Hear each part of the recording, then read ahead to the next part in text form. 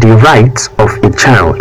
Children's healthy development is crucial to the future well-being of any society because they are still developing. Children are especially more vulnerable than adults. Poor living conditions such as poverty, inadequate health care, malnutrition, unsafe water, indigent housing, and environmental pollution are barriers to children living healthy life. Implementing child rights makes it easy for children to have a better life.